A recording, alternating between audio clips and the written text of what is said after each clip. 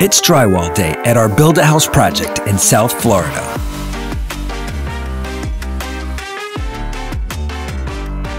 "21 team members arrive and split into 6 teams for this massive event. Since our framing episode, insulation was installed to protect against moisture, temperature differential, and fire. Crew 1 is ready to start the installation, working from the ceiling downward. This talented team carefully balances this 90-pound, 5/8 inch thick, 4 foot by 12 foot Type X drywall sheathing.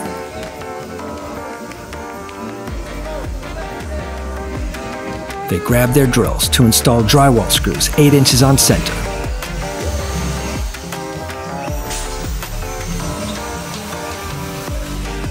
If you look close, you'll see the walls are marked to help them find the connecting metal studs.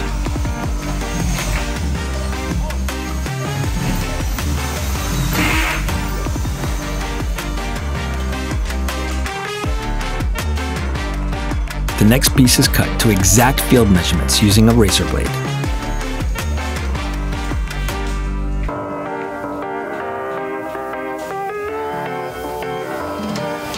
It's a complex cut, so the additional cutout is done with a cordless drywall cutting tool.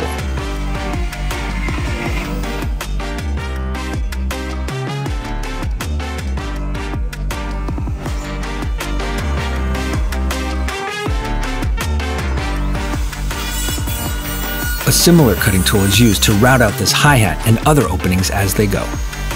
Screws that miss the metal studs must be removed so they don't eventually show through the finish. Wood blocking is added to areas where the drywall is overhung without support to bond the 2 pieces together without cracking.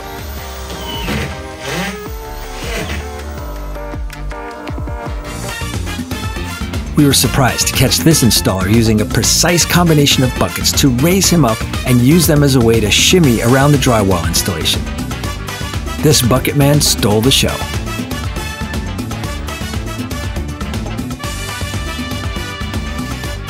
In bathrooms, Gold Bond purple drywall is installed to resist moisture and mold.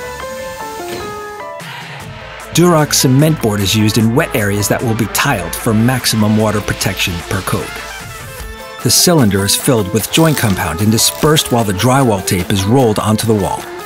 Drywall tape provides an even seam between boards to prevent cracking. Pro-form joint compound is the material that's used to fill and smooth the drywall and dries to be sanded smooth. In the showers where Durox was used, a reinforced mesh tape covers seams and screws and is water sealed for protection. The team works in concert, laying the drywall tape, adding the first coat of joint compound, and sealing open areas. Stilts are frequently used to provide the height and mobility needed to complete this task on ceilings and high areas. Unless, of course, you're bucket man. This corner tool helps apply an even coat of joint compound on inside corners. Work continues in this room, but a problem is discovered. The electricians didn't install the required outlets and the wires were drywalled over.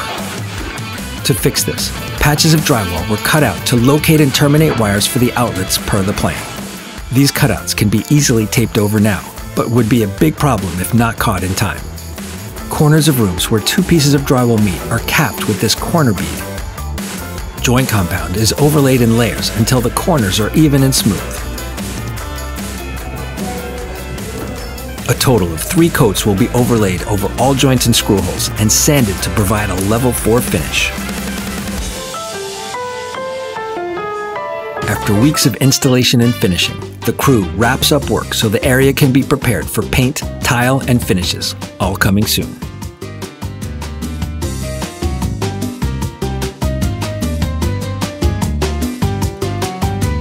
Watch the framing installation using the link on the screen and see the entire construction of our Build-A-House project at engineeringplans.com/build.